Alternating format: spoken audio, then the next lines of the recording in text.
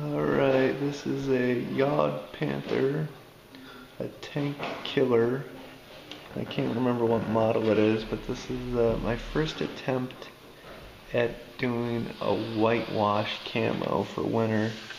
And my first real attempt at doing some weathering, like it's been going through snow.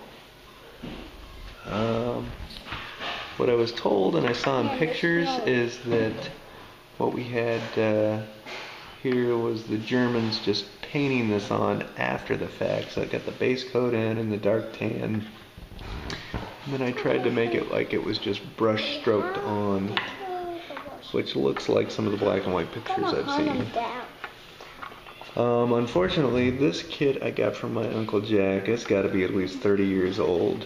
It had been underwater, it looked like. The directions were kaput, and so were all the decals. So this one's decal free, missing some pieces as well. So it was a good practice kit. So anyhow, we will be giving this to James, and James is holding the little action figures, and that was my first attempt at painting people, which didn't go so well. No. James, are you excited to get your tank? Yes, I am. Yes, he is. Alright, we're going to go post this on the internet. If anybody sees it and has additional tips on whitewashing, I'm going to be trying a Tiger one next, and I'm hoping to do a much better job.